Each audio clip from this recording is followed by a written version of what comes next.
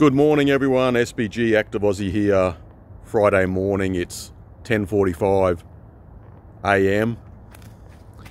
Just want to briefly talk about something I came across a few days ago. There was an article on ABC News USA about an overweight woman who complained that the aisles on aircraft are too narrow and that the planes should be redesigned.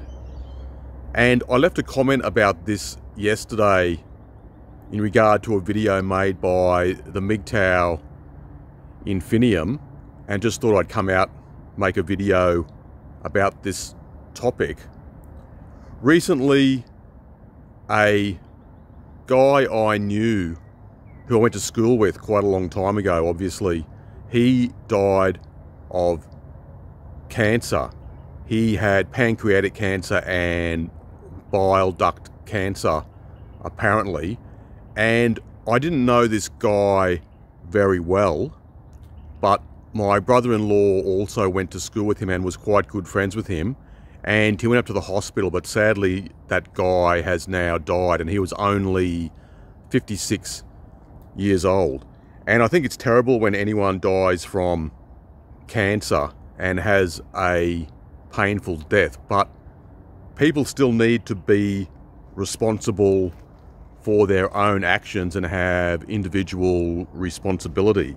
And this guy who died, he was leading a very unhealthy lifestyle. Used to drink beer every day, ate a lot of junk food, and even though it's sad when someone dies from cancer, if they've been smoking all their life, if they've been drinking every day, if they're eating junk food, it really is self-inflicted to a point. You really can't say it any other way.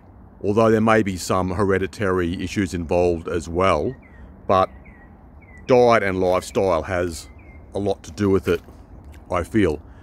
But anyway, I'm getting a bit off topic there, but I was talking to my sister and brother-in-law about this, and I mentioned the story about the fat lady on the aeroplane in the USA, and I said to my sister, what do you think about that? And my sister has feminist leanings to a certain extent, and when I told her about this story, she basically said that it's the fault of fast food marketing by fast food companies that caused this woman to become fat. And this is something I've noticed with a lot of women nowadays, is that even the slightest amount of criticism of a woman, they become very defensive and even irate in some circumstances,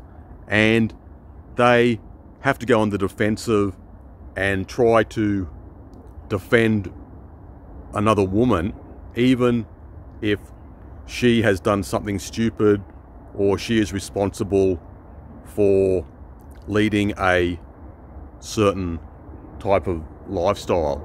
So my sister just said, oh, it's the fault of McDonald's, KFC, Burger King, etc., because of their pervasive, insidious type of advertising. But the thing is that McDonald's, Burger King, KFC, they may sell what we consider to be an unhealthy product, but KFC and McDonald's don't force people to stuff hamburgers and fried chicken down their throats every day. So these types of foods are supposed to be eaten in moderation. So I suppose if you become addicted to junk food, just like any other addiction, it's your own fault for not showing any sort of discipline. So I thought about this when my sister told me, oh, we should feel sorry for these women. It's not really their fault. It's the fault of the fast food marketing. Maybe you've come across something like this within your own family.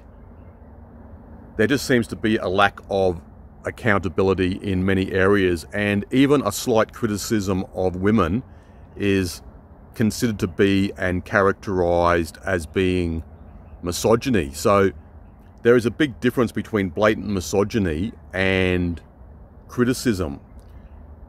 It also is something I've noticed in regard to certain racial issues. So when white people criticize black people, it's racism. When black people criticize white people, it's considered to be racism. If Asians criticize another race, it's racism. So there is a difference between criticism and racism, and there is a big difference between just hating women and criticizing them. So we have the so-called offense industry that has developed over a long period of time, I feel, and it's always someone else who is to blame for individuals' problems, the things that occur in their life. Just wanted to make this video, thought about it for a few days since I spoke to my sister about the fat lady on the aeroplane. So as usual, let me know what you think about this. Maybe you've come across these sort of instances within your own family. I could probably think of a few other ones as well, but that's all for now. Anyway, leave a few comments, tell me what you think about that, and I'll talk to you later. Cheers.